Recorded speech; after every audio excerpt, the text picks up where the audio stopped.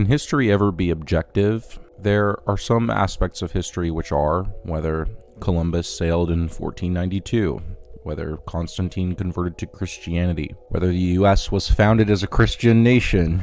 This objective type of history, based on historical texts and archaeological evidence, relies on a preponderance of evidence to validate a claim. According to this style of observing the past, there is fact and error, and historians, armchair and professional, rightly quibble over details of these on an evidentiary basis. History like this aspires to be a science like chemistry, with clear, objective lines, viewing the past from a sort of bird's-eye view. It comprises the majority of what academia considers to be the rightful place of the discipline. But it's not the entire picture. There is also perspective-based history, the type which knowingly and consciously tries to enter into the frame of view of a historical side. Historian Jacques Barzon, in his book Cleo and the Doctors, describes it like this: "Whoever wants to know the heart and mind of a time period must study its individuals, its arts, and its thoughts. Without understanding the individual, history remains cold, distant, and lifeless. History is the movement of many people, with many motivations and many ways of thinking. We look into the world and see such an enormous diversity of view and almost limitless perspectives. History this way enlightens our understanding of a more human aspect of the past. How did people think about themselves and the world? How did this thinking shape the way they acted? How did they live? What did they think was good? What moral frameworks did they follow? What moral conflicts did they encounter? How are we to understand them as people, fully human, living, breathing, thinking, and loving the same as we do? History this way is not a problem to be solved, but a collection of stories to ponder." Historian G.M. Trevelyan, in his History of England, puts it like this: "The poetry of history lies in the quasi-miraculous fact that once on this earth, once on this familiar spot of ground, walked other men and women, as actual as we are today, thinking their own thoughts, swayed by their own passions, meeting their own adventures. Through this more restful method, we feel compassion for, understanding of, and perhaps even admiration of those historical figures, many of whom were directly opposed to each other in their time. One compelling era of this is the French Revolutionary period. If we limit ourselves to the strict version of history, we might be able to tell very little. It began in 1789 due to tensions over the role of the aristocracy and clergy and a feeling amongst the bourgeoisie that they weren't pulling their societal weight, aided by ideas of radical liberalism, and resulted in the downfall of the French monarchy and the Reign of Terror until 1794, and the establishment of the Directory in 1795. Very nice, sort of dry, limited, but with greater certainty within its limitation. If we ask ourselves according to the second mode of study, we might find more significance. A struggle between nobility and bourgeois, democracy and monarchy, left and right, tradition and progress.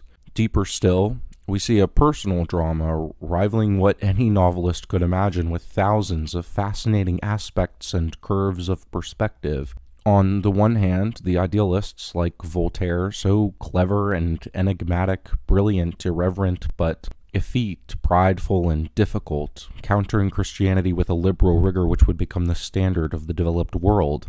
On the other, Marie Antoinette, beautiful, charming, and decadent, inheriting all the wealth and privilege of a Habsburg queen, embodying at one and the same time the magnificent yet selfish excess which made the Parisians so despise her, and the last gasps of French noblesse oblige, which made her a symbol of old-world beauty. These two were in existential conflict with each other, yet we, who don't share their circumstances, are not forced to choose one side to be on. And in fact, if we demand that of ourselves, we cut ourselves off from truly understanding a large portion of how the history actually occurred. Not the dates and times and some shallow understanding of the intellectual movements, but how the people thought and felt and why. Through trying to really see the world as they did, and humanize historical figures, we breathe life into what would otherwise be akin to studying inanimate objects bumping into each other through time like marbles. And in this way, we study better because we see people in history as they truly were, not from one side or another, but from all sides, and through all eyes. High school history teachers might beg to differ, which is why YouTube Civil War history enthusiast Atun Shei Films, I think his real name is Andy, made a video about 3 years ago venting his frustration with the historical film Gods and Generals. Gods and Generals is the most offensive Civil War movie since the birth of a nation. It's also objectively terrible. Gods and Generals is a movie about the Civil War which is warm towards the Southern cause, portraying it in an aspirational way and highlighting its nobler aspects and figures, which to Andy, who views the Civil War through the sort of level 1 lens of history, is infuriating. But oddly enough, this dull, flaccid, utterly inane excuse for entertainment is an extremely effective piece of propaganda. Watching this, I get the creepy sense that the entire reason Gods and Generals exists is to convince Civil War buffs that the Confederacy wasn't really all that bad, that it was about states' rights after all, and that the antebellum South was just a porch-sitting, lemonade-sipping paradise. Andy is part of that subculture which will endlessly quibble over whether the North or South was right in the Civil War. I'd like to get one thing absolutely clear. The Confederate States of America existed primarily to preserve and expand the institution of slavery. Confederate soldiers were fighting for slavery, and they knew it. That's not an opinion, it's a fact. As the saying goes, facts don't care about your feelings. And we can tell how deep in this culture he is through animosity that he both gives and expects in return. But I don't think the problem here is whether Andy is technically right according to the level 1 history or not. Yes, the Civil War was about slavery. Does that mean that Andy wins the historical game? He can pack up his historically accurate musket and go home. Believe me, I've had all of the long-winded discussions out there about Abraham Lincoln's true opinions about emancipation or cotton tariffs or the constitutionality of secession. The subculture of Civil War enthusiasts tends to obsess over these questions as if they are some sort of mathematical formula where if you get all of the variables right, there will be a right and wrong answer. The question of who was right in the Civil War becomes an all-consuming sort of obsession, one which I've heard and participated in myself many times. It's not the worst question, I guess. I mean, Andy has a whole YouTube channel about it. And just to clear the air, yes, my personal opinion is that the Civil War was about slavery in the sense that it was the issue which ignited the flames. That is clearly reflected in the eagerness of Southern elites to explicitly, legally protect it. I don't think anybody can take a good, thorough look at the historical evidence and not realize this. So I sympathize with Andy's frustration at this debate amongst Civil War history enthusiasts. There are a lot of sort of emotionally charged cultural subtexts muddying the waters of what is ultimately a pretty open and shut issue, and I'm not here to try and relitigate that. But to say that the Civil War was fought over slavery is somewhat akin to saying the War for Independence was fought over attacks on tea. The specifics may be right, it's not wrong, it gets the job done for a multiple choice test, and we may perhaps be satisfied to stop there. And for those who view history as a competition to be won, they may feel vindicated. But history, of course, is not a game to be won, it's a story. This answer is the start, not the finish line.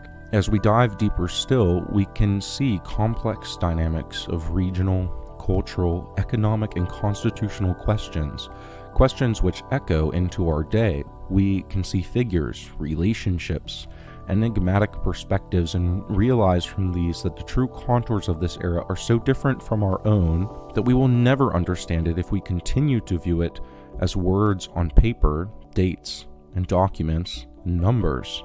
A truer understanding of history is an understanding of the people who lived, the complexities of their lives and times no more obviously cut and dry than our own. Such an understanding looks through the eyes of both Lincoln and Lee, Douglas and Calhoun. And one of the best mediums we have to invoke this type of deeper knowledge is through art, whether from the era itself or the modern art of filmmaking. Through films, we enter emotionally into this world from the eyes of the people who would see it as good. This does not require us to change any aspect of our knowledge of the historical record.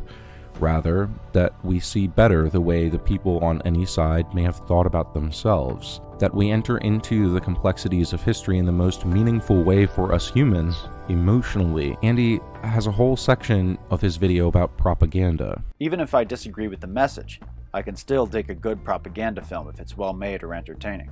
But whether benignly thought-provoking or blatantly ideological, these movies have one thing in common. The filmmakers are trying to sell you something. In the case of Gods and Generals, director Ron Maxwell is pushing the tired, old, thoroughly debunked, right-wing talking points of the lost cause myth. But Andy, there's a big difference between fictional characters in a movie expressing certain opinions. Figure a man's only good for one oath at a time. I took mine to the Confederate States of America. And a filmmaker trying to indoctrinate his or her audience with a specific political agenda.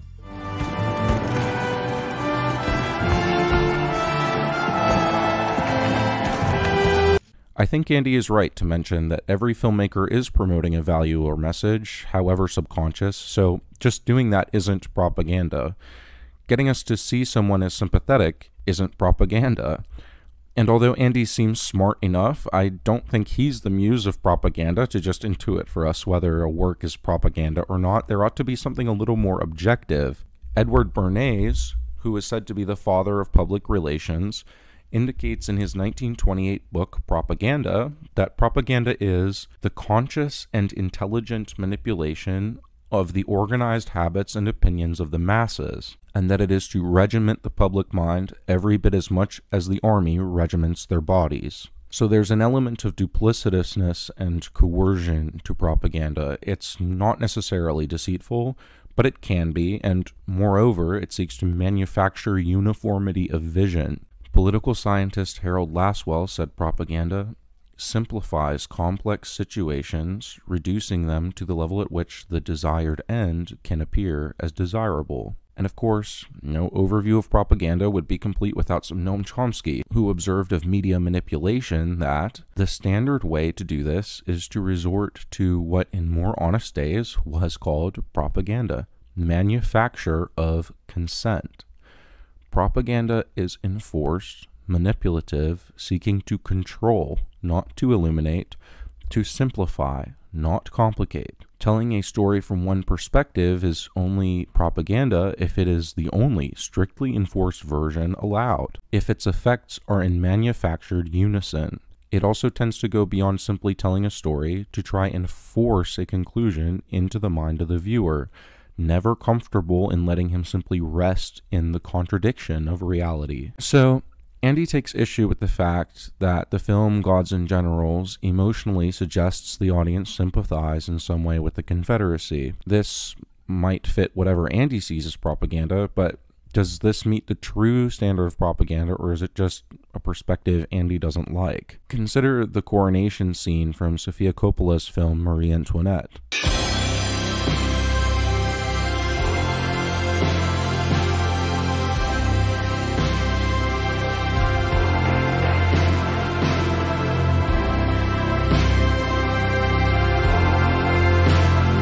Sofia Coppola is not, I think, suggesting that the viewers all become staunch French monarchists. It's a cool scene, though. It makes the monarchy look really magnificent. Notice the triumphant music, bright colors, monarchic symbolism, and cheering crowds. If I made a 45-minute long video about how bad and unethical the monarchical system of 18th century France was, and how this scene is propaganda for the monarchy, you might respond that I should respectfully calm down. Such a rant might imply that when a shiny thing is dangled in front of our eyes, we just lose all reason or sense of objectivity. In addition to being a total buzzkill, though, I'd actually be arguing against my audience's correct intuition to integrate this aspect of history as one brushstroke in a massive painting, a wrinkle or an aspect of the French Revolutionary period, that even if Voltaire was completely right, there may have simultaneously been something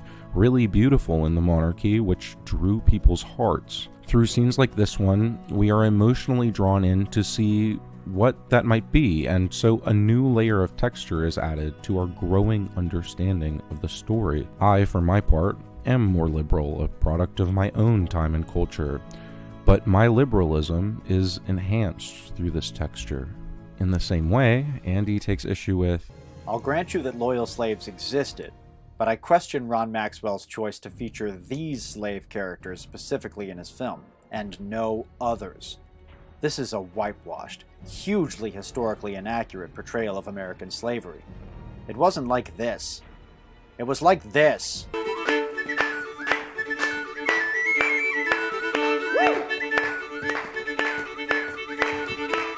on, where's your merriment? Move your feet! The way I see it, if you're a filmmaker and you want to portray American slavery, you have an obligation to depict it accurately. This PG-13, kid-friendly, cotton candy bullshit leads the general movie-going public to think that slavery wasn't all that bad, and that has dangerous, real-world ramifications. and I think he would have a point if this movie was the only approved narrative exclusively offered for public consideration, but really, it highlights what Andy himself acknowledges is historically accurate, and so it should supplement the other works of art which we also view, like Lincoln or 12 Years a Slave, exploring other human aspects of the period. In an immediate environment which produced Amistad, Roots, Django Unchained, Glory, Beloved, The Good Bird, Harriet, Mandingo, Burn, Goodbye Uncle Tom, Daughters of the Dust, Freedom, The Long Song, Amazing Grace, The Journey of August King, and others, I think we've got the message, Andy. There is a world where gods and generals might be propaganda, but it's not this one. I think there's room for a movie which chooses to emphasize a different, also not untrue aspect of the Civil War. And while I understand that the objection is cherry-picking historical examples to paint an inaccurate picture, I don't think Andy is giving the audience enough credit. I think we can look at historical exceptions too without imagining them to be the standard. And this is my problem, really, I think, most fundamentally with Andy's vitriol against gods and generals. He's so deeply ensconced in the nerd sport of Civil War apologetics that he's forgotten what history is even for. But that's a contradiction. How can we both see the nobility in and wickedness of the Confederate cause? There can only be one. But why? That's culture. That's human life, and that's reality. There are contradictions which aren't able to be perfectly solved. Who said that there had to be one right answer in human history?